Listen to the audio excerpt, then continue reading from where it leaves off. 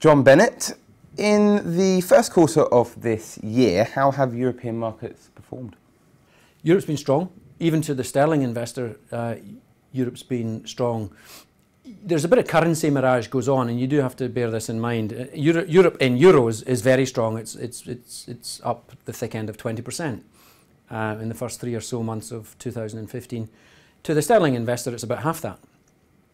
In other words, the euro's been weak and sterling's been strong. But even to the sterling investor, you have made double-digit returns in Europe. I think the Morgan Stanley Europe ex-UK index is up about 10.5% in sterling in Q1.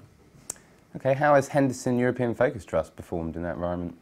We've managed to outperform that a bit. I mean, I try not to look at, really short periods like a quarter, but unfortunately we're measured on those which are actually meaningless time frames. But anyway, we're measured over that kind of time frame.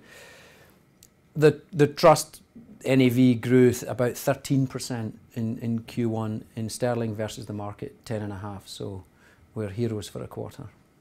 Have there been any significant purchases or disposals in the portfolio? I think the key activity is I have actually made a small reduction in pharma, which is not me changing direction from the sector. I maintain this is a secular bull market in healthcare, but we have taken a bit of profit here and there in order to fund one or two small cap names that have come in. We have drilled down further in the market cap rankings. We have found value at the smaller end, I mean not micro cap, but smaller end of the market, and names that have been coming into the fund very recently would include something that's very rare for me actually, a shipping company in Belgium, Euronav.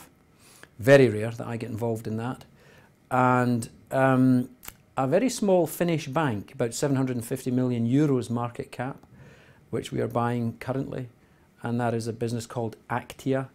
And the thing I would say about that is when banks in Europe are scrambling to convince their investors that they've got a core tier 1 ratio of 10 or a core tier 1 ratio of 12, this one has near 20, and I think it's going to be a very high dividend payer.